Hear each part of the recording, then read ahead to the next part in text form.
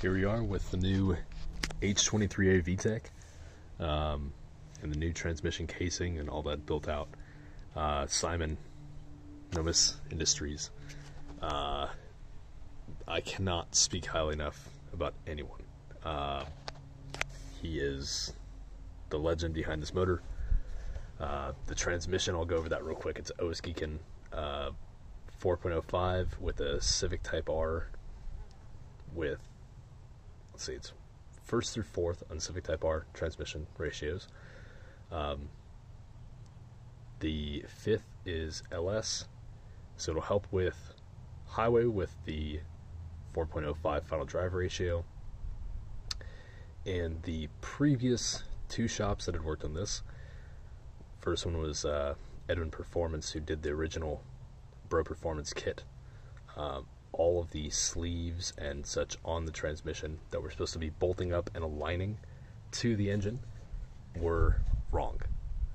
And then FFR Fabrication, Tony, he attempted to correct by sleeving and welding a section of this, actually making it worse than it was, which is unfortunate, but you know, he was out of his element, and that was just a shitty situation.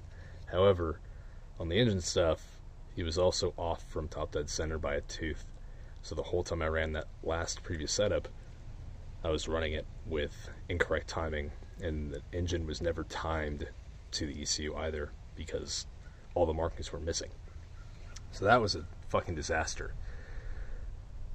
Now, what do we have in the engine? So, this is a RLZ race head with Ferrea 6000 competition plus valves on both the +1 intake and the exhaust. So this is like their highest end valve.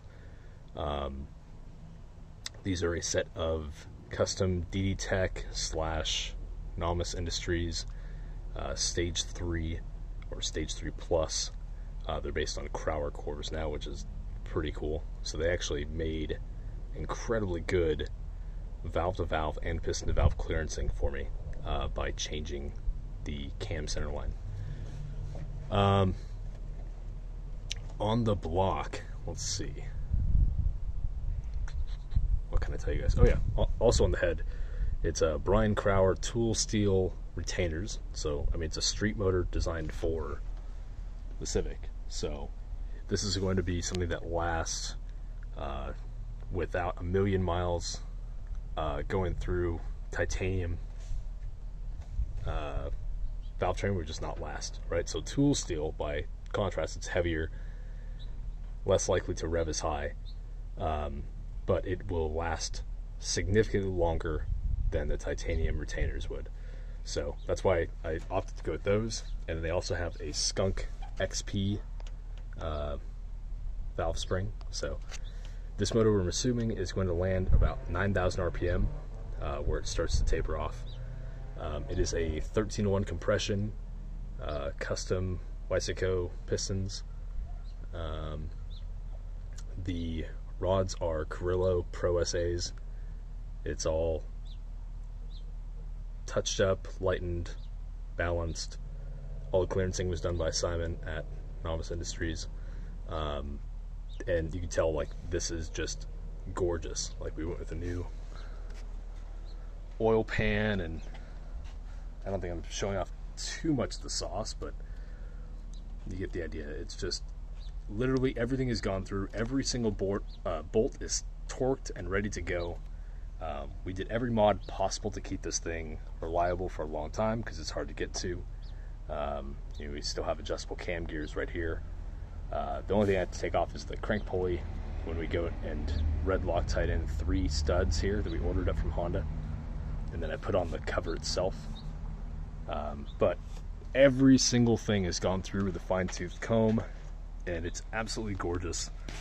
I honestly don't show this stuff enough, and this is perfection when it comes to engine builder, being an amazing friend, and I'm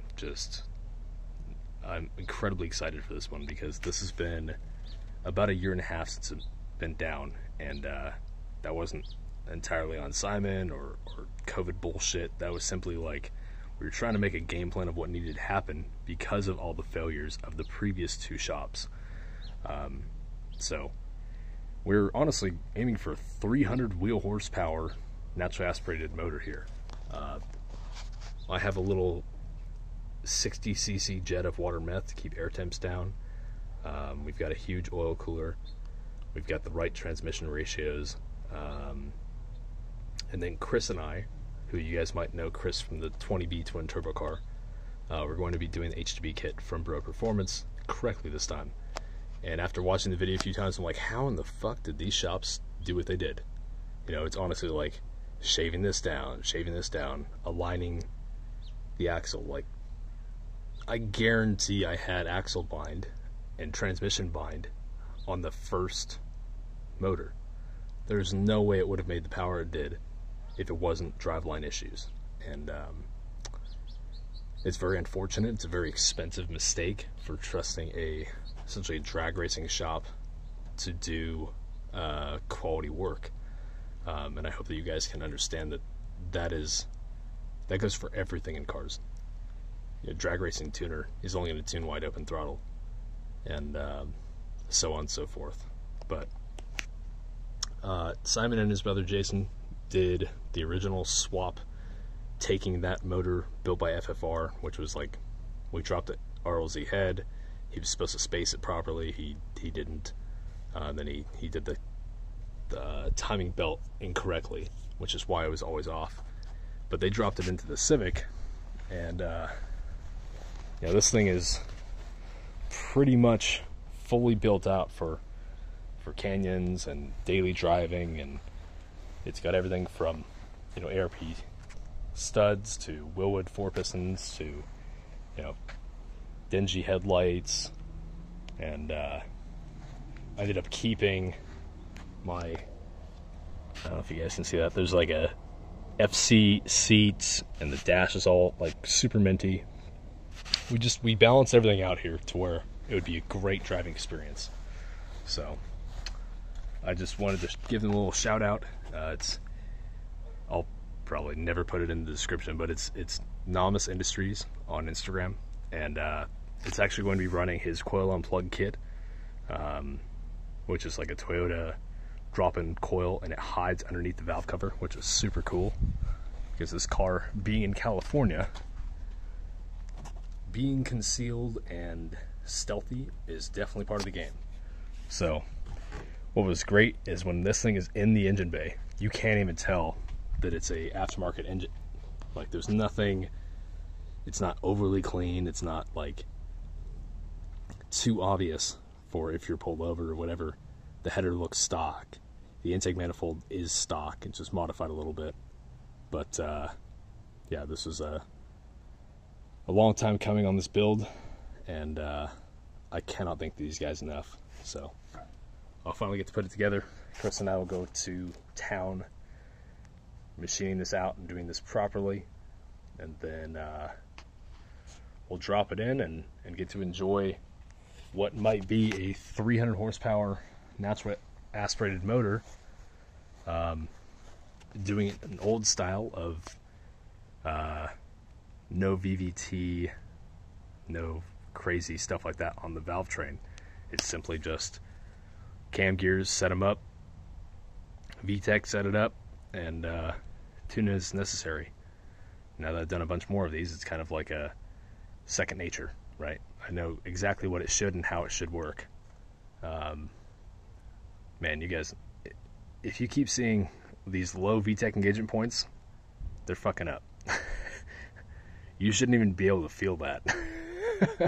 VTEC, when you do the primary cam properly, it comes on and you're hearing a note change, but you're not hearing a power dip.